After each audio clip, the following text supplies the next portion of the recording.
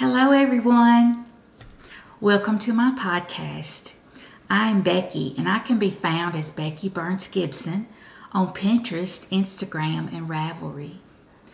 So today I'd just like to talk about what's been going on this week. I have been cutting out the Butterick 6483 pattern by Gertie. And this is also known as Simplicity 9292. Gertie has this pattern under 2 brands. And it's a wonderful pattern. I'm doing view B with the pencil skirt. And I am grading out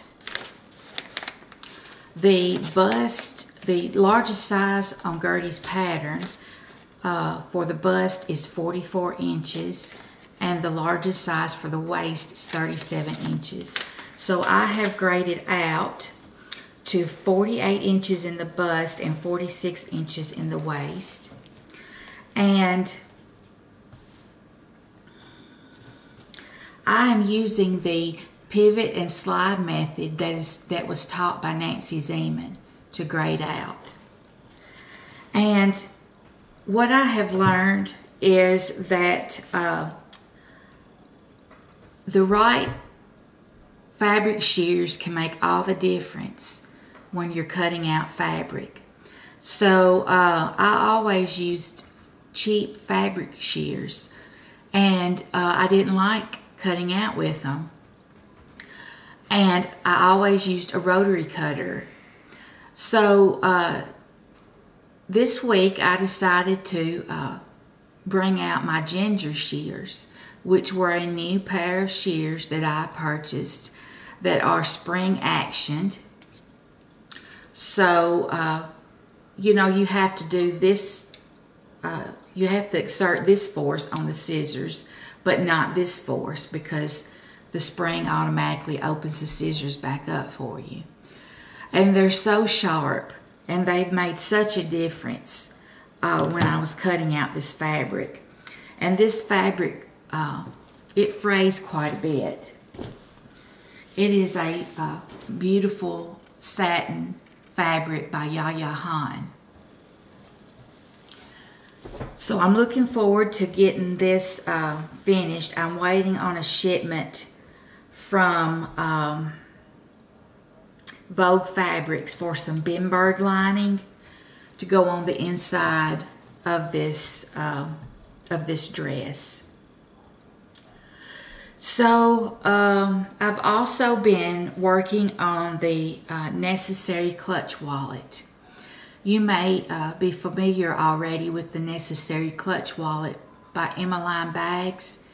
It's very popular on the internet. So I have finished the exterior of the bag, and when it is complete, it will look something like this. See, it will have that pretty fox on the front with the gunmetal twist turn clasp here, and the bear on the back. And I have also completed the card slot section of the wallet. So today I hope to complete the zipper section of the wallet, and then hopefully I can get that assembled and start using it. Another project that I've got in the pipe, I purchased this pattern. It's a fall pattern by Lavender Lime. They already have the fall fabrics out in the fabric stores, and I purchased this at the Dancing Bobbin in Spring Hill. And I purchased this fat quarter bundle. Has beautiful fall designs with pumpkins. And I purchased this panel to go in the middle as the pattern suggests. It's just a wonderful pattern, and I think that I'm going to drape this over the back of my couch as an autumn decoration. And there is a border print at the bottom of this panel as well.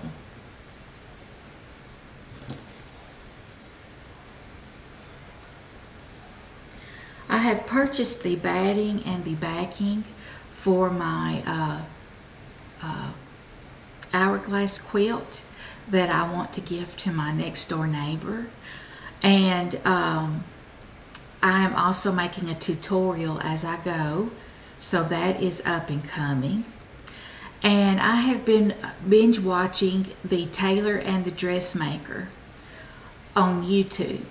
I've already watched their videos at least 10 times a piece, but I have been binge watching on that as I've been working on cutting out my patterns. Something that I've learned from watching their channel, and they are James McFarland and Victoria Baylor. And something I have learned from watching their podcast is you should do something every day regarding your craft, because athletes such as basketball players, they don't just show up at a game, have a wonderful game, and then sleep in the next day. They're up shooting baskets again the next day, practicing. And that's the way you should do with your craft as well. They recommend sewing some every day to keep up your skills and improve your skills. So that's something that I'm trying to put in practice as well in my life. Well, I guess that's all that I have to talk about today. Until next time, bye-bye.